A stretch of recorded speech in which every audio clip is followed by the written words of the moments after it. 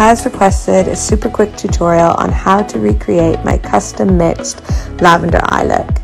I'm using Danessa Myricks Color Fix paints in the shades Journey and Lift to create this beautiful lavender paint.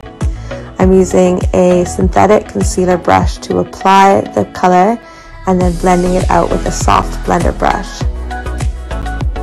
I wanted the look to be super bright and blended using all one tone, so it's really easy to recreate. I'm bringing the same tone underneath Hamata's eyes using a really small little blender brush. Using another small blender brush, I'm taking the darker purple tone, Journey, into the socket of the eye just to kind of naturally contour the look. But I'm going to blend that in so it's really seamless transition. Now to contour, and Hamata and I can't get through a tutorial without fits of laughter. I've used my favorite liquid contour wand by Charlotte Tilbury, which blends super easily into the complexion. I'm using a beige nude lip liner by Morphe just to enhance and define Hamata's beautiful lips.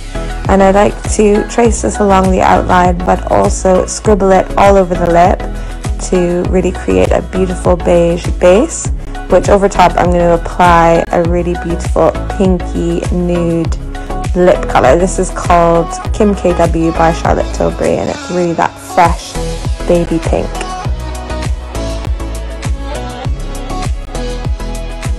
The lipstick finish is super creamy, so I'm just going to tap it in with my fingers, which will take away any excess shine.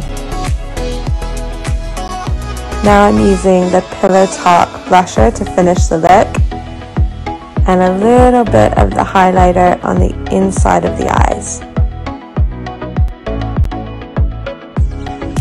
I hope you enjoyed this video, and I love your feedback, so comment below and let me know what you think.